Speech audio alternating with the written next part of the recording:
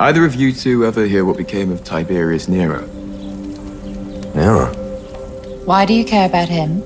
We never found his body in Perugia. Why? A lot of stragglers have been washing up in Sicily. Sextus is taking them in. Oh, he must be dead by now. Surely. His wife was gorgeous, though. Livia? I've forgotten all about her. The golden girl of the Claudii. Oh dear.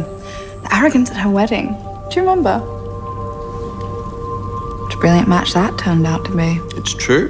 Her husband displayed a rare genius for picking the wrong side. Well, his Republican principles didn't last long either. Yes. What would her father have said? Livius was a man of honor.